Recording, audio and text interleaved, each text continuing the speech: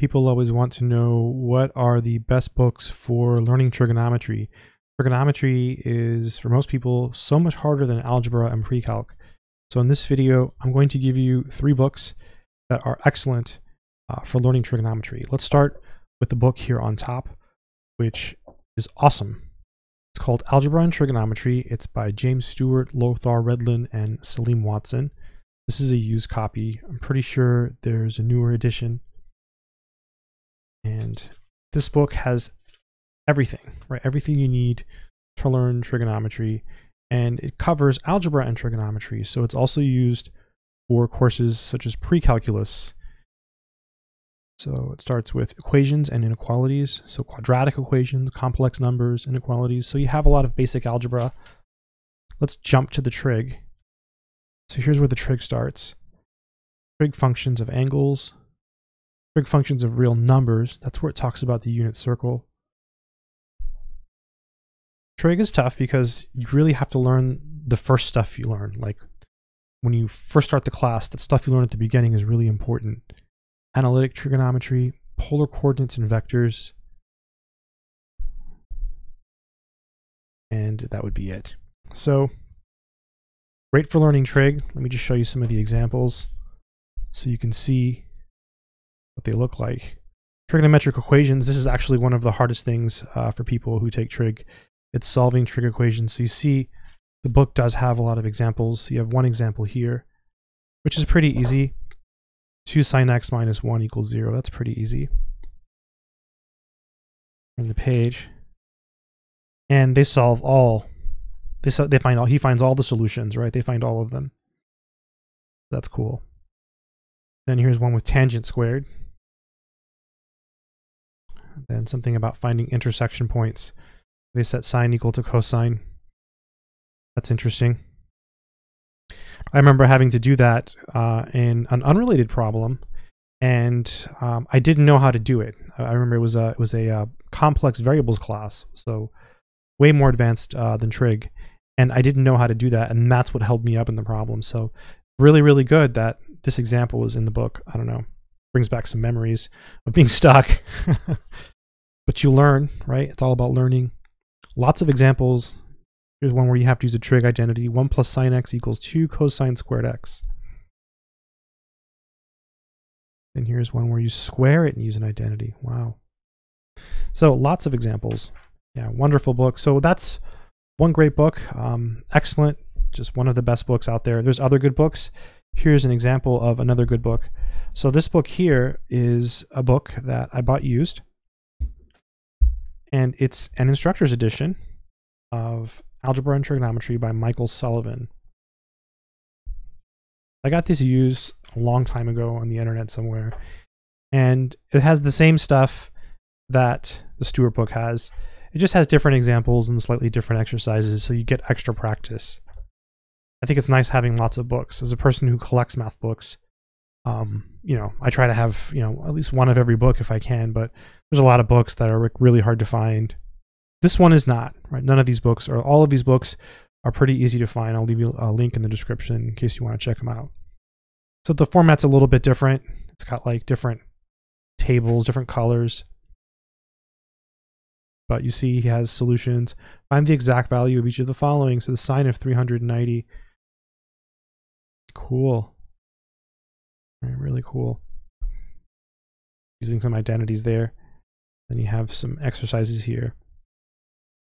So another great book for learning trig.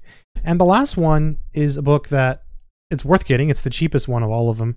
And it's a relatively new book. It's called Trigonometry Essentials Practice Workbook with Answers. Master Basic Trig Skills. So this does teach you trig. And he focuses on the important stuff. Like the stuff you really need to know in order to, like, you know, do well in the class and like pass tests. Let me show you the topics because it's really interesting. And he has answers to everything. Yeah, so everything has answers. So here's the topics in this book. Converting degrees to radians, converting radians to degrees, identifying trig functions in right triangles, special right triangles. Here we go. This is what I love about this. Chapter 5, memorize basic trig functions in quadrant 1. Yes. Yes, that is the most important thing. That's exactly how I do it. And then finding the reference angle, and then determining basic trig functions in quadrants 2 to 4. So right there, chapters 5, 6, and 7, in my opinion, are the most important thing in this entire book. Like, if you're going to take away one piece of knowledge that's going to help you later, it's that. So you don't have to use your calculator for like simple things. You can just look at it and say, oh yeah, that's, that's going to be pi over 3, or that's going to be, the square root of 3 over 2. So yeah, super useful. Inverse trig functions, law of sines and law of cosines, learn and apply trig identities, and then solving some algebraic equations that involve trig functions, and an answer key. He has answers to every single problem, not full solutions. He's really clever. So whenever he has solutions, like he'll put solutions here. Like if it says answers, at least when I've checked, he just has the answers. But if he says, full solutions, he's got the full solution. So it's pretty cool. You can write in this book. Also, this is a workbook, so it's different from the other book. It's got tons of exercises and examples, and it does teach you stuff. You see, he teaches you how to find the reference angle. He goes through it. And then, you do some examples, and there's tons of examples, more than what you would find in a regular book on these particular subjects. So that's kind of interesting. So that's something that you do get. I never really thought about it because, it's just so many examples that like you don't even need that many, right? It's just a ridiculous number of examples. But this book, in theory, like for the specific things that he covers, in many cases, he has more examples than what you would find in a regular book on that specific topic. Those other books I was showing you earlier, the Sullivan book and the book by Stewart, those books have more content, and they have more varied examples, right? So, I mean, that's just a lot, right? Look at that. It's just a lot of examples. It's 1 through 24. Let's turn the page. Oh, look, again, 1 through 24 again. I mean, look at that. And then 1 through 24 again. I mean, it's just so many.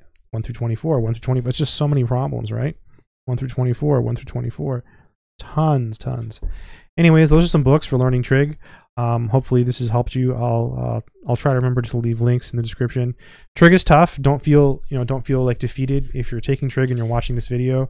Just don't feel bad if you're having a hard time. Trig is tough. I've known people that have taken trig and they've gotten like C's, and they've gone on and they have risen from the ashes, and they have done really, really well in other classes. So I mean, yeah, it's a tough one because it's different. And just my advice is right here, those first few things in this book, right? What he says here, chapters, I think it was 4. Yeah, chapters 5, 6, and 7 right there. That's key. And then just know like the general shape of the unit circle, so you can find, the trig function values of the quadrantal angles like 0, pi, pi over 2, 3 pi over 2, negative pi. Those you can look at the unit circle, but for the others, you just want to memorize quadrant 1 and use reference angles, I think.